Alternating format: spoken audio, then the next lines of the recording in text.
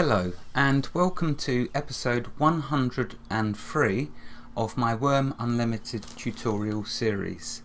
This episode is going to be on I can't even say it now. Bowyery. Oh, for all you rangers out there, well, Rainstorm will like this episode because she always plays a ranger in EverQuest. Whether we play EverQuest 1 or EverQuest 2, Rainstorm will always play her favourite class, which is the Ranger. So there we have it. We shall now cover bows. Of course, being at episode 103, it is long overdue. One would have thought that I would have done it long before.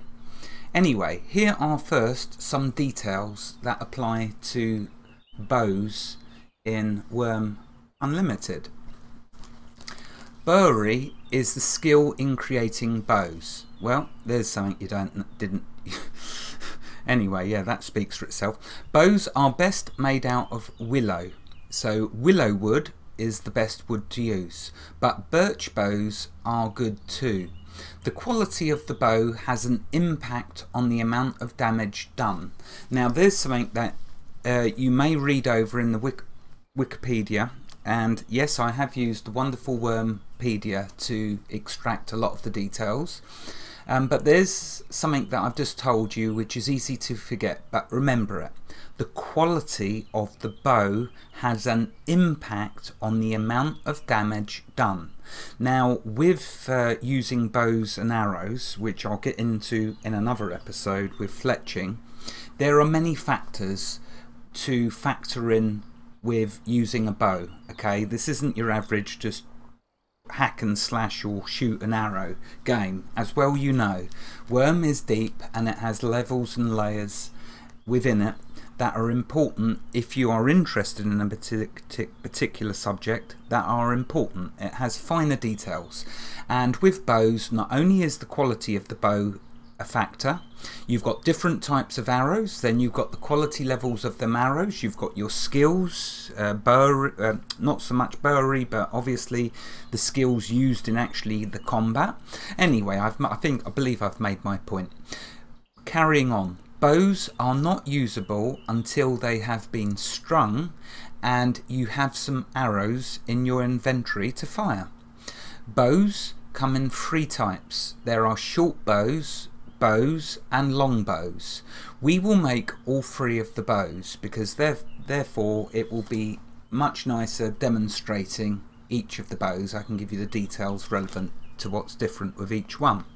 Using the Bowyery skill will train body control and mind logic. So let's bring up the skills. So what I'm saying here, okay, in your characteristics, this Bowyery is a good way to raise your body control. Body control, remember, is used for riding mounts. So if you want to go riding that hell horse or that dragon that's been wiping everyone out on your server, and rather than kill it, you want to ride it. First, of course, you'd have to dominate it as a priest. But if you want to ride it, you'll need to get an unknown skill. You'll need to get your skill up tremendously. So let's go with a scorpion, because I was killing some in the last episode. Let's say you think it'd be rather cool to ride one, but your body control's only at 20. Well, get busy making them bows, because that's one way of raising your body control. Also, it will raise your mind logic. So here's the mind logic. Let's now take a look at that. Mind logic is one of my favourite skills to get up. Why? Here, right here is the reason why. Because you can queue up more and more actions. So with 5 actions, you can have 4 queues. With 40 in your mind logic, you'll get 5 actions in your queue. I've currently got 4. So it would be nice to get 5. So there we go. That's the two sub skills that it will train up: body control and mind logic, by training your Bowyery. Okay, moving on. The best way to train Bowyery is by making short bows, as you do not get any extra XP from making the bigger bows, the bow and the long bow. Although you'll see it doesn't really matter because they all use the same weight. So you'll make, let's say for example, you'll make the small bows, the short bows, and then you will imp the bows. So the best thing to do is make, for example, about 20 short bows and then imp them all to 20 quality level. When they are all at 20 quality level, then imp them all to 40 quality level. Or if you find that too slow, then just simply make 20 more bows and rinse and repeat, keeping imping them up to 20 quality level. And you'll soon see that you can easily progress through Bowyery, and you'll also of course be improving them 2 sub skills that I just mentioned to you. So my friends, it is all good. Now for the actual creation of a bow, let's get to the material. So we've established that the willow log is the best wood that you can use. How much willow do you need? You need 2 kilograms. So I have a 24 kilogram log. I can make 12 bows out of this one log. So you can see it doesn't take up much material, and it's the same for all 3 of the bows. They will all use 2 kilograms of this log. Okay, so that's the material that we use. The tool that we use is the carving knife, and the same again for all 3 bows. You will be using the carving knife. Failing to create a bow will result in 0.50 quality level loss from the quality level of the log used. So because my skill in Bowyery is 1, I presume that I'm going to get lots of failures. If I fail, I will lose 0.50 quality level. Oh, not weight.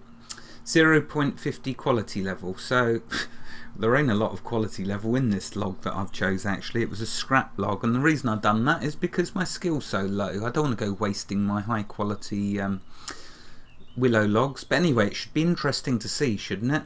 I mean, is it going to go into minus once I get to 0? I think not.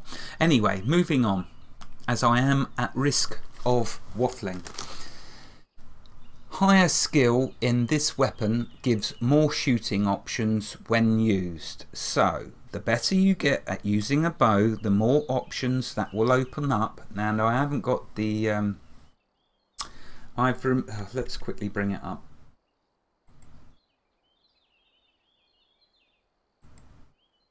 So okay, let's put it that way. So the more skilled you get with your bow, the more options you will get with using it. Let's just put this back to not defensive, normal. Oh well, I don't know what's going on with that. Let's leave it for now. I'm drifting. I'm in danger of drifting. Moving on. Bows must be wielded in your hands to be fired. Well, there's something which I guess is pretty obvious, but it might be you wake up one morning and decide to try and see if you can fire a bow from your foot slot. Don't ask me, you know. All sorts of people try all sorts of weird and wonderful things. Anyway, the facts are you need it in your hands. And not just one hand. Bows are 2-handed weapons and cannot be equipped unless both hands are empty and you aren't wearing a shield. Okay, first of all, the short bow. Let's make ourselves a short bow. So we'll bring up the recipe window and I'm going to type in short. There we go, there is our short bow. Carving knife and a log. Now I have both of them items, so let's right click the short bow, add to the crafting window, and there we go, we've got the short bow. And that's rather cool. There's all the other bows. So as you can see, the other bows are more difficult to make. Okay, so you're going to get more success chance making your short bow while your skill's low. Hence why it's best to use the short bows for grinding the Bowyery skill. Anyway, let's try and create one. Let's observe the weight. There you go, so it's gone down just 2 kilograms. The bow itself doesn't weigh 2 kilograms. The bow weighs 1 kilogram plus you get your wood scrap, which you can then use to either light your furnaces, your forge or your oven, or you can use your wood scrap to turn it into something else. Okay, so that's our short bow. One thing to mention, as I make each bow, there is one relevant thing to point out for each bow, and that is the shooting distance, the range, from you to the mob, or the creature. I will, in the last episode that I make on bows, be making an archery target, so I will show you the range more clearly with that. But suffice to know for now, with the short bow, this weapon is best used at a 5-tile range. So if you're fighting a creature, make sure it's 5 tiles away. Okay, just like that.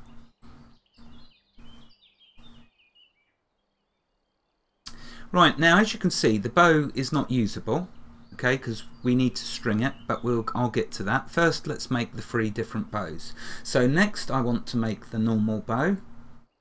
Okay, so let's create.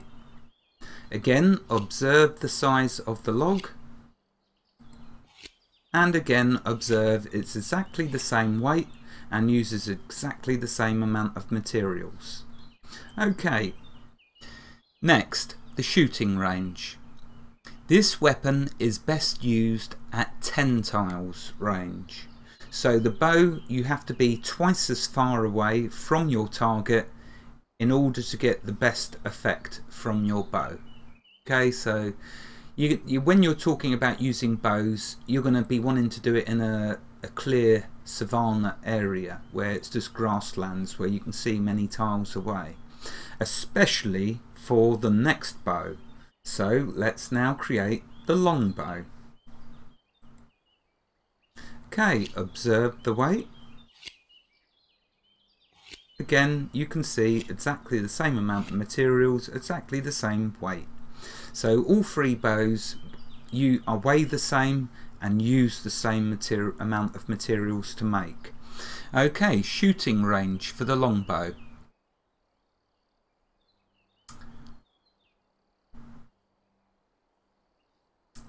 Okay, for some reason in my notes, I don't think I even made a note, but the shooting range for a longbow is 20 tiles away.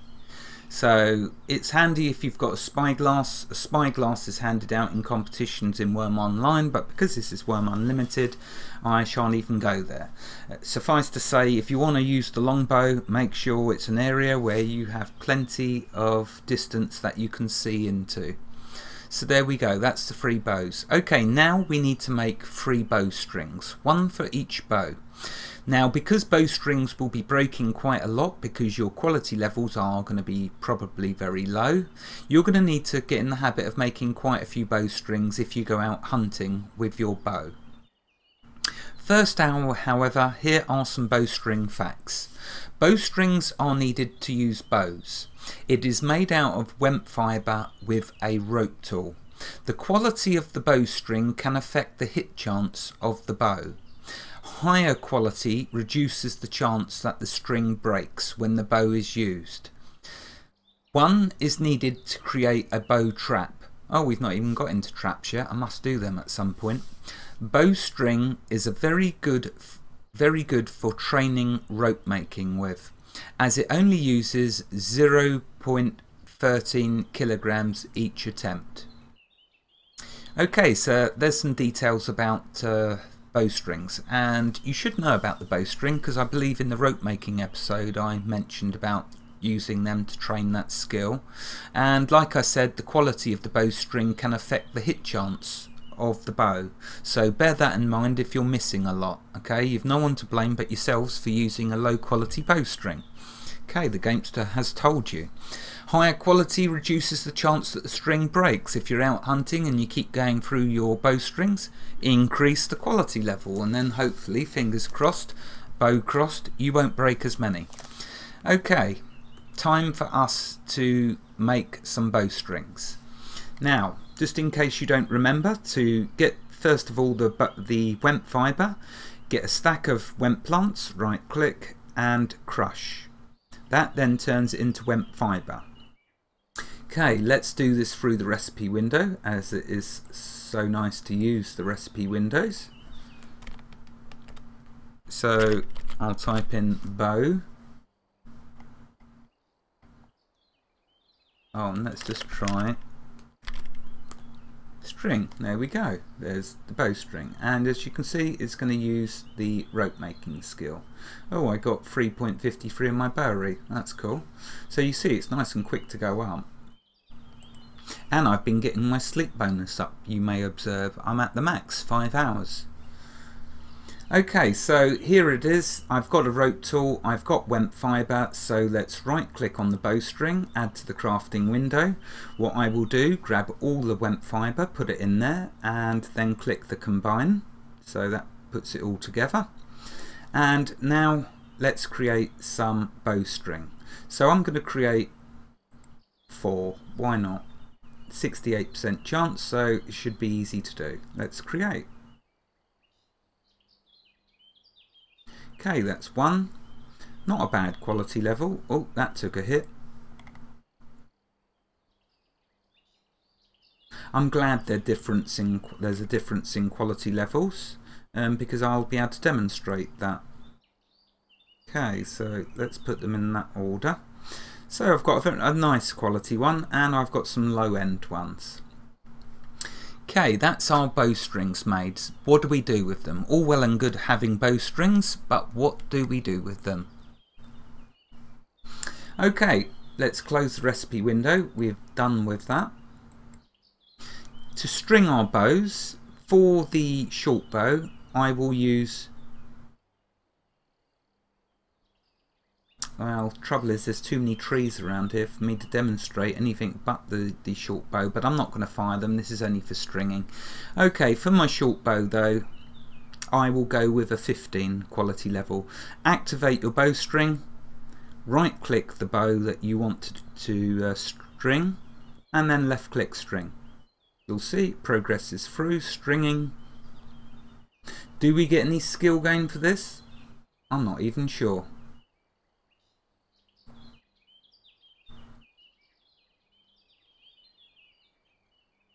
Possibly, but I don't know where it is. Anyway, so once I've strung the bow, we can see it down here now. And if I well, first of all, if you want to know if a bow is strung or not, you see the bow there, you see the bow there. There is not a difference in the graphics as far as I can see between an unstrung and a strung bow. How do you know if it's strung? Right click and you'll have the option to unstring it. Besides the fact that if you've got arrows and you're not shooting them arrows, you'll soon come to realise that there's something amiss. Right, okay, next let's string the bow. And for that one I'll use the 31 quality. So let's do the same again, string.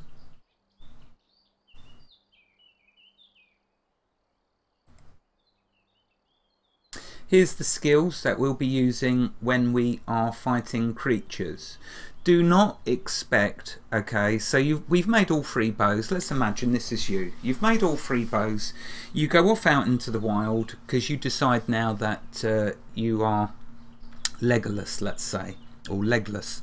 And you go out into the wild and you find a little rabbit or a chicken or whatever, the weakest creature, and you start shooting arrows and you're missing lots and you don't kill it with one shot. Or you find a troll and you start peppering it with arrows, but you don't kill it with one shot because you'd like to one-shot it like you can in EQ, or used to be able to in EQ. Anyway, you don't one-shot it. Bear in mind, okay, that your skills are low, alright? With a skill of 1, I'm not even going to tickle a chicken. Okay, I'll probably have to use 1,000 arrows to even give it 1% damage, so bear that factor in mind, alright? This isn't, like I say, a hack and slash with no fault behind the skills. There is a great deal of fault behind each skill in this game. If you want to be a master with the bow, you first have to reflect that with your skill level in the bow, you have to reflect that with the quality level of your bow, and the quality level of your string. Now if you've got an 80 quality level short bow, an 80 quality level bowstring, and you have 80 in your short bow skill, I would love to hear from you as to what type of damage you are doing on different critters. Of course there are possibly other skills that factor in, but off the top of my head that's the skills to mention. So the long and short of all what I'm saying to you is, okay, do not get disappointed with bow damage when you first start out with bows. Expect it to be very low, expect it, like everything else, to take time for you to get good at it and for getting good damage. Okay, so there we are. Right, let's put the 50 quality into my longbow and string it. Again, it's a 1 quality level bow, so it's really low. Notice that even when the bow has been strung, you can still imp them, you can still improve them. And yes, I'm going to get into a bit of bow play. I've decided I'm going to go hunt some creatures. I'll probably train my bow skills on bison. Not my poor bison, of course, but all the bison that have spawned on my island, because they tend to move slowly. So I think that sounds like a marriage made in heaven, a bow and a really slow moving creature. And because it's partly desert down that end of my island, I should be able to see them 5 tiles away. Anyway, I hope that I've clarified at least a little how you make your bows, how you string them, and what to expect at the beginning of using your bows. Like I say, like everything else, you're going to need to train it up. But anyway, I have not shown you the half of it yet to do with archery, because we need to get into fletching next. But that's another episode, and hopefully it will be a good one. Wherever you are in the world, God bless you and keep every last one of you safe. Thank you for watching and have a fantastic day. Goodbye.